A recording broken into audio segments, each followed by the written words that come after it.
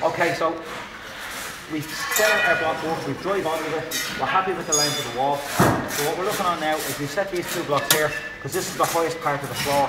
Whether it's the floor or the foundation, doesn't matter what it is, we start off at the highest point, we've got your first 2 blocks there. So what we have to do now is we have to transfer this level from here to the other end of the wall. As you can see, the length of the wall is longer than the length of the level. So what we're going to have to do, we're going to have to transfer the level from here to this block here, and then we're going to reverse the level and transfer the level forward on down. Okay?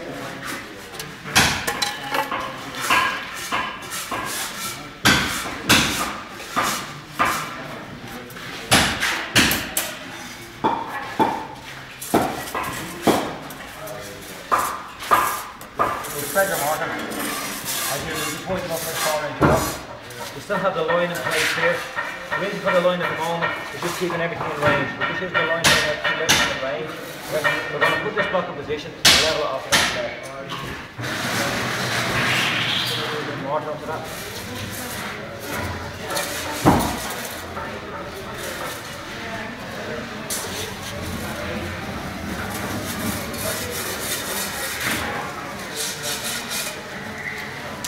Block here, just keeping it in range with the line. Yep. Checking that I have only 2 10mm joints either side of it. So now I'm going to check the level.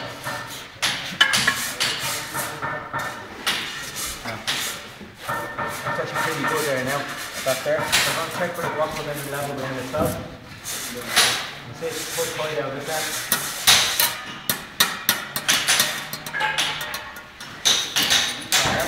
Check it back there again. Pretty good. Clean off any excess water. Now I have to check the level. I check the block back home.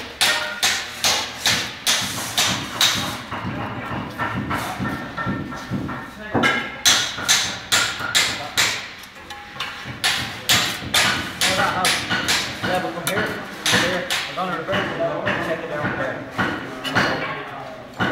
Here again. This block. I do have the 2 blocks on the flat. Here.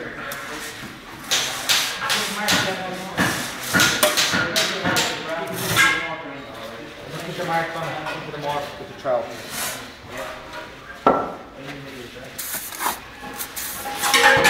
As these blocks have to be laid on the flat, it's important then to use a good trowel full of mortar.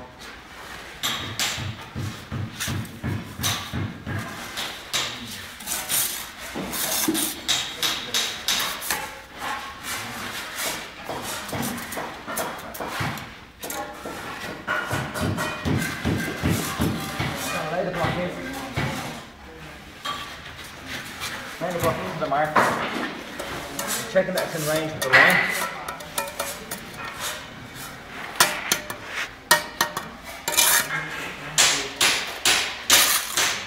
And now I'm going to check the block for level within itself. So hold this in, put down there, go across.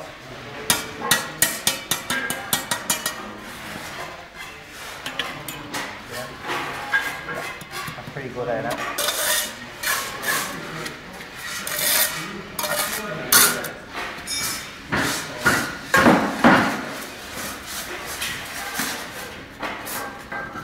Spread for the next block.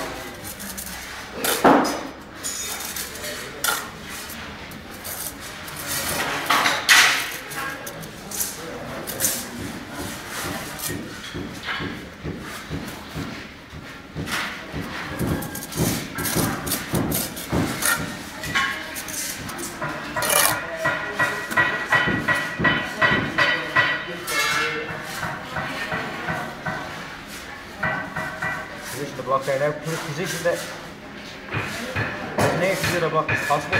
Make sure it's lined up here and line up all across the front. Take the level from this block to this one, then reverse it just in case if there's any difference in the level. This will allow for it. If there's any inaccuracies in the level, if the level's not reading correctly? Yeah, this will allow for it. Okay, so you can see here that this is slightly high. Looking at the block there, see this is the point here I have to hit.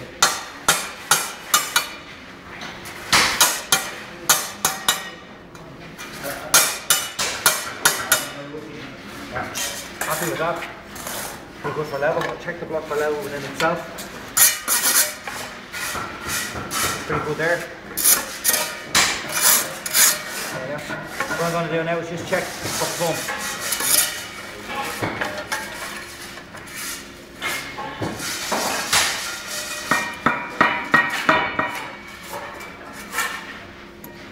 Go there.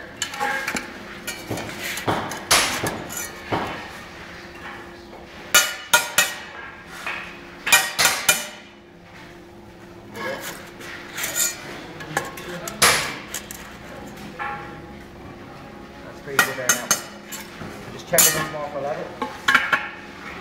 Nothing's moved. Pretty good there. So now we set up the 2 blocks at the end. We'll transfer the level to the middle block, and we transfer that level to the end blocks there. So now we know that these 2 blocks are dead level with the 2 blocks at the end. So all we have to do now is move our line up to this height and run these blocks in.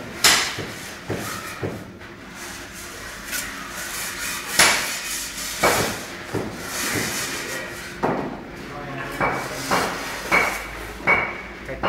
Now that we have the line set up, it's just a matter of running the blocks in, and then you'll have your force course laid out.